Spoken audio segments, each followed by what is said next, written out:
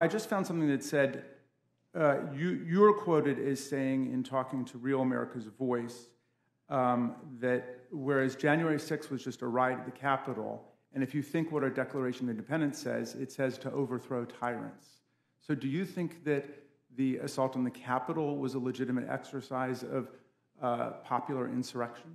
Oh, Mr. Raskins, I know it's early in the morning, but this is the Rules Committee. This isn't your Trump derangement committee that you call the January 6th committee.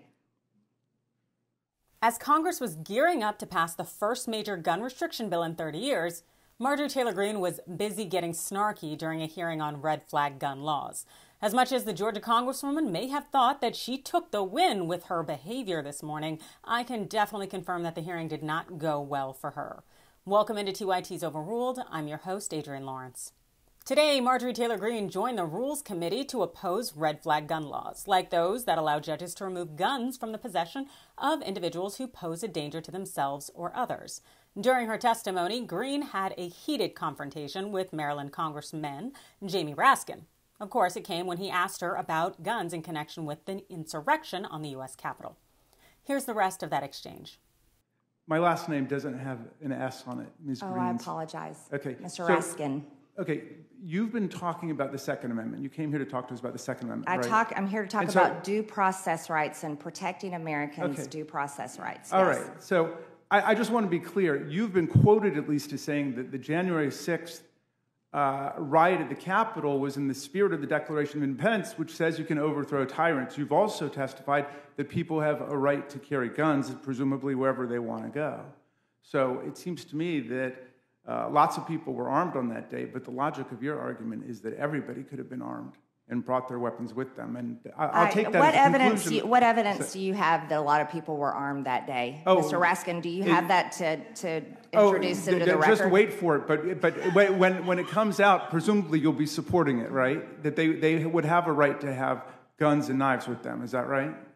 Mr. Raskin. Is that your position? No, Mr. Raskin. Well, no, I'm going to ask the questions here because this is the Rules Committee. You're not a member of the Rules Committee, Ms. Greene. Are you? Are you a member of the Rules Committee? I'm a witness here at the Rules Committee. Okay, so let me just ask you a question. That is talking about due process rights, not your lies about January 6th, about President Trump and others. Okay, I never mentioned him. You've brought him up. I am not shocked at all that Greene is trying to play fast and loose with the facts, such that it will support her bastardized Second Amendment argument. And do you want to know what that argument is? Well, basically, Greene opposes red flag laws, which have been shown to reduce gun violence and suicides by significant numbers.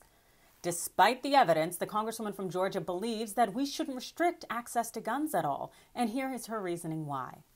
The reality that we all have to recognize, we have to live with, is that there's nothing that any of us can do, there's no law that we can create that can change the heart and the mind of another human.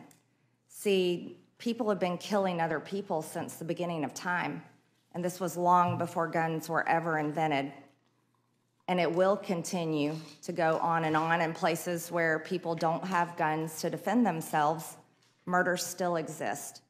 Yes, MTG believes it's going to be futile to restrict high-capacity magazines and warlike weaponry, because people have always killed people, even before guns were invented.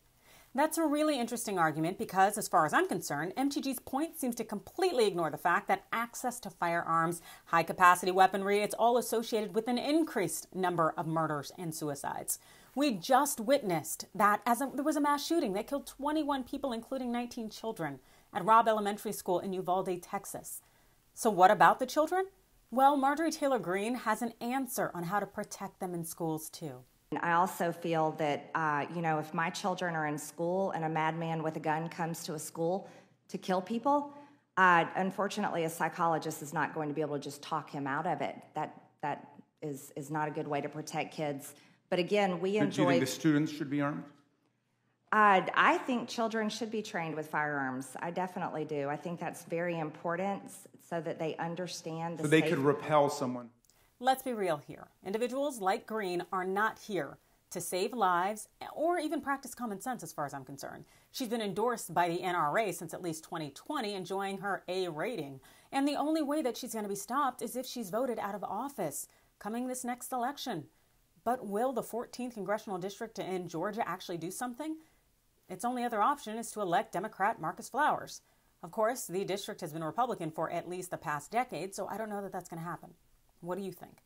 You let me know in the comments below, hit that like and follow button, and thanks for watching.